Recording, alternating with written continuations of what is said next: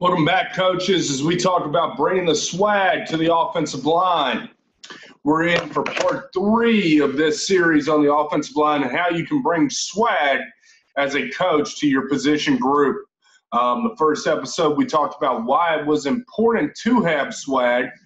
Second episode, we talked about how we create swag from a team identity and just sort of how we do that. And today, part 3, we're going to talk about attitude and recruitment and how those work hand in hand. Okay? Now, speaking about attitude, I think attitude comes back to a sense of coaching. This is how you create swag within your position group. I use the term when we were talking about team identity, you can treat it like a plant. You can ignore it and hope it stays alive, and eventually it's going to wither and die. Or you can water it and you can foster it. So how do you want your offensive line to play? Don't think, in a technical sense term. We speak in a lot of technicalities here on Biggs Rule the World. We speak about specific steps, all that type of stuff. Think about how you want your offensive line to be defined in a broader sense. For our guys, I want to be defined by our competitiveness. Okay? I want to be defined by our competitive fire. So what does that mean I'm doing in the offensive line room? I'm getting competitive in everything we do. So what did I do as a head coach and a position coach? This will be my first season coming up here in the future on just being a varsity position coach. But what did I do previously? Well, we tracked stats. We watched film. I tracked highlights for guys. I wanted them to finish with knockdown blocks.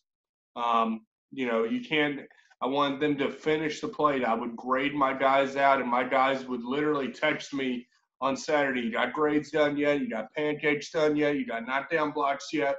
And we would grade each other on that, and we sort of had competition within that. We bred competition within our lineman drills with just competitive type drills, whether we were putting guys up on the boards against one another, whether we were seeing who could win, who could win one-on-ones. We do one-on-ones weekly and stuff like that, and we would track stats of that. I like tracking stats of who wins up in the practice room. I like tracking stats of who's the lineman of the week up in the locker room. I like tracking, that with helmet stickers, stuff we talked about in the team identity video. We talked about giving rewards out to guys.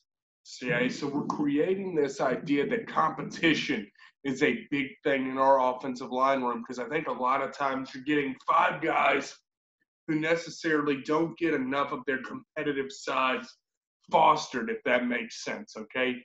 They're not going to be the ones highlighted on Friday nights, a lot of times when they have a big play made.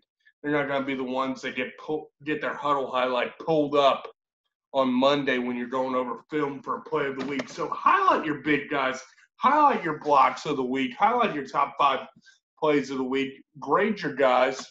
Camera going awry right there. Highlight those types of guys, okay?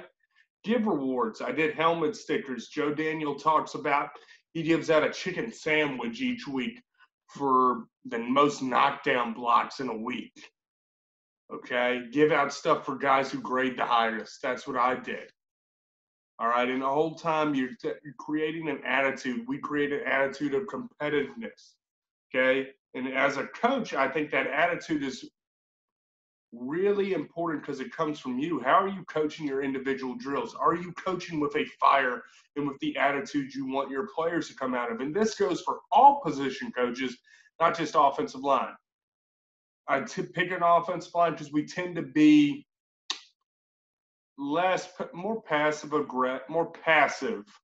when it comes to our coaching. We got to get a little fun. It's a good group of kids to coach. I think offensive line, for the most part, are probably the least diva-ish position on any sports team. Now that tends to let us dial back a little bit in the competitive phase. And I want us to dial that sucker up. So I'm going to dial it up in practice. I'm going to be high tempo in my offensive line drills. I'm going to be high tempo in every single thing I'm doing.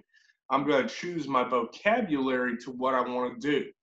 Okay. One emphasis that we started doing when I started coaching offensive line again. Okay. My previous offensive line coach, he was big on basically coaching kids to move their feet and stay in the way. Just stay low, move your feet. Stay low, move your feet. And that was his way of fixing everything. Me, I wanted to emphasize that not only, number one, we're going to be competitive. Number two, we're going to know what we're doing. But once we are competitive and we know what we're doing, I'm teaching guys and challenging guys, I want you to finish with your opponent on his ass. Okay? Now, does the block require for us to do that every time? No. But I wanted to create an attitude in my kids that you're going to put your opponent on his butt as many times as you can. I was a great kid in high school. Never got in trouble. Straight A student. My sophomore year, when I really started to click with what offensive line was, I got this from Chad, used to be Johnson, then Ocho Cinco, then back to Johnson. He had a chart up in his locker that said, who can block 85 or who can cover 85, and he had a little checklist for what he did. So I drew a checklist and I put it and taped it up in my locker. No kidding. I had practice pancakes and game pancakes. And I would come in after every practice or every game and I'd tally up what I got. I was putting you on your butt as much as possible. I didn't care if you were a scout team dummy. I didn't care if it was a game. I'm putting you on your butt as much as possible. And back then I was a little 170-pound JV kid. I was ready to blow you off the ball.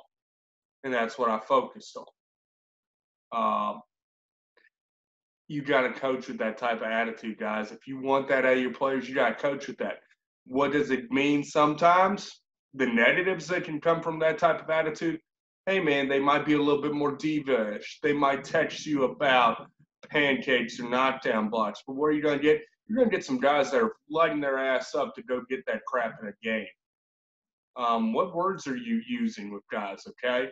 I think we can be passive. Be aggressive. Be the aggressor on the offensive line. Teach our guys to be the aggressor and coach with that attitude that we're going to reward this type of stuff. Now, how does us all spill over into recruiting? Well, to me, number one, you need to get out of the prototypical mindset of what an offensive lineman is. I've coached at small schools forever. And I think the prototypical person who isn't an offensive line person thinks that, if I have an overweight kid who doesn't have, if I have a kid who walks in and this is probably a non-PC word to say, is fat, out of shape, we're just going to give him to the offensive line coach. That's who you stick up there. No, you need a little bit of fight in that guy. Okay, bigger guys can be great. Little guys can be great. I think my guys have to be fiery and competitive. Okay, they want to have to win. I've talked before about a guy I coached who we nicknamed him 317 because our original offensive line coach couldn't remember his name. Again, I'd like to highlight, don't do stupid stuff like that in recruiting. Don't forget kids' names. Learn your kids' names. Even if it's that first day, I'll try to commit yourself. I try to commit myself right now to learning all of my guys. And then I'm trying to learn the whole team. And especially don't call a kid a nickname because of his weight. Not to pick on my old offensive line coach, but that could have really turned out badly. We could have lost that kid. Instead, he loses a ton of weight for us, slims up, becomes a great offensive lineman for us, becomes a state high school all-star. First one we'd had in 14, 15 years. We risked losing him with some of the ways we recruited him. But I'm glad we were able to get him to stay and push through it and be a great, successful player. But, I'm talking about I've had big guys who've been piss poor, and I've had big guys who've been great. But to me, they got to have that competitive attitude. Same thing with little guys. I've had little guys. I was an undersized offensive lineman who I think I did a pretty good job. But I was competitive. I'm going to be competitive as hell. My brother was a much bigger guy. I played in high school probably at 220. He played in high school probably at 320.